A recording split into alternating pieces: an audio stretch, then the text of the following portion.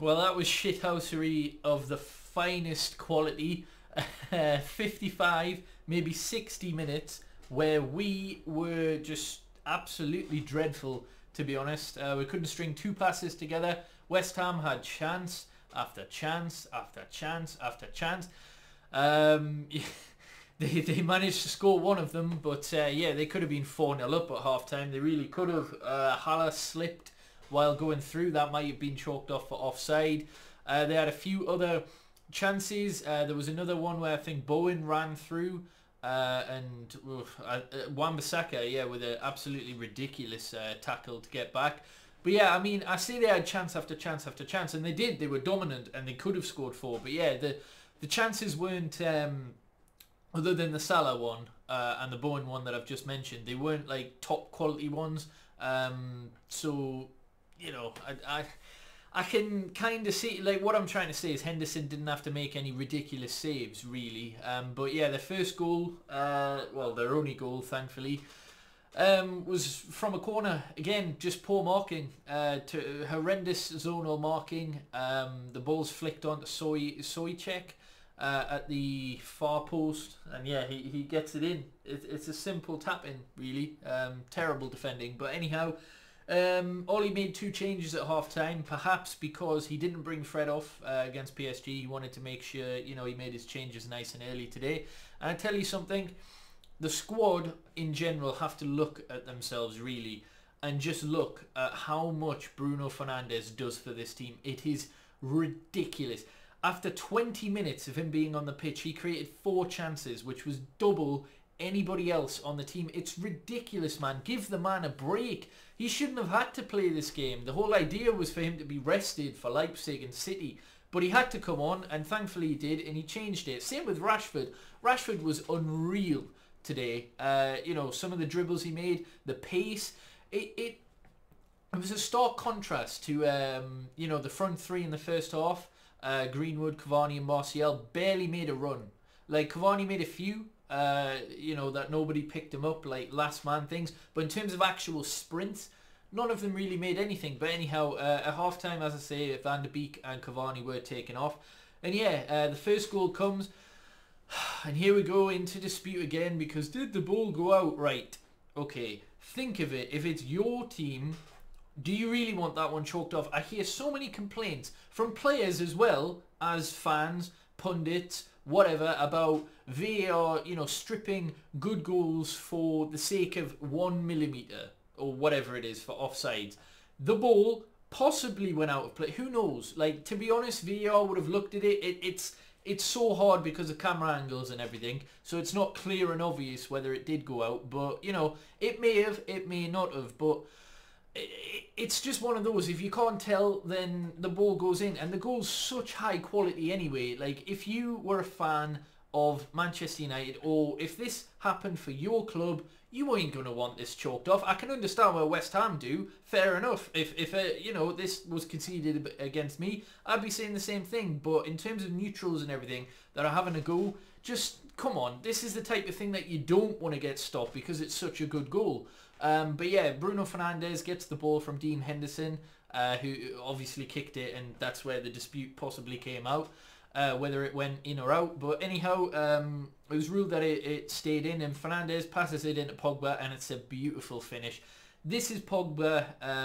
This is what Pogba is, really. Like, you know, he's a midfielder that can hit a ball from 30-40 yards, and yeah, it was pinpoint. It's a lovely finesse into the right hand top corner, I think.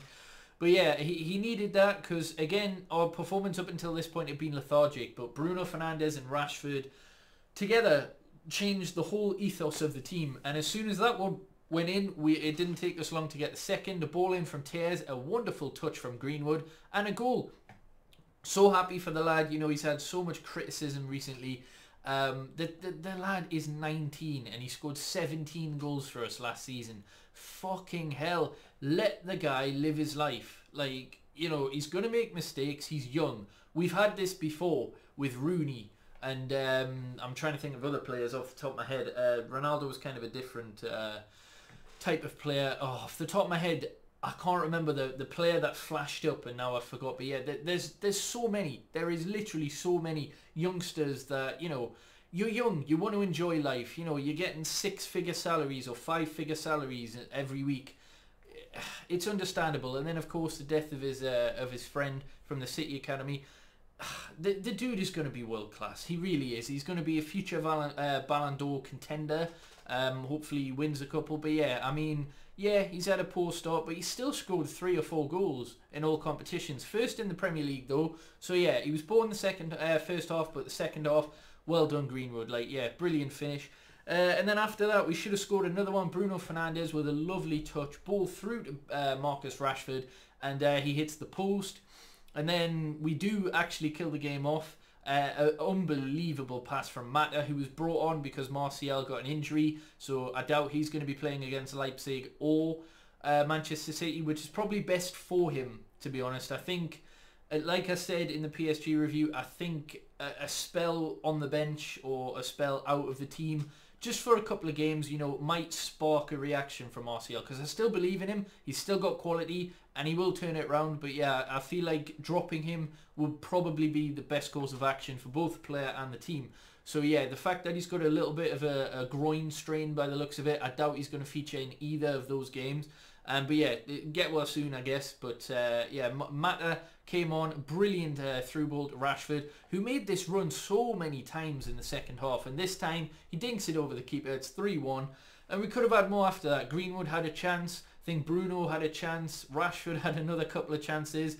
And yeah, it's absurd, the contrast between the first 55, 60 minutes compared to the next 35, 30 minutes. Just insane. It really is. But we've managed to get the points, and we've been behind in every away game this season, and we've won them all, I think was the statistic. And I think it's 6 in the last 8, which it's just ridiculous. We've won 8 away games in the Premier League in a row. Just 9 now, isn't it? Yeah, it's 9. It's absolutely insane. But yeah, we've got Leipzig on Tuesday, a huge game. This really could define our season this week that we've got. We're 4th currently in the Premier League. We've still got a game in hand when everyone does play, but at the minute 10 games for the clubs above us, but they all still have to play this game week. That's Spurs, Liverpool and Chelsea, who are playing right now by the time this video comes out.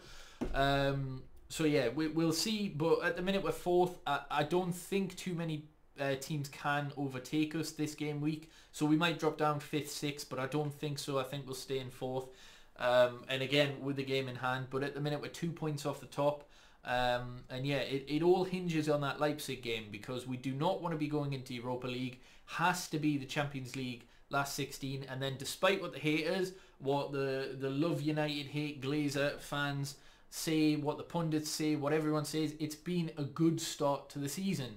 Despite being so inconsistent and performances being hit and miss, looking at the actual table of both the Champions League and the Premier League, as long as we get to the last 16, it's the hardest group by far.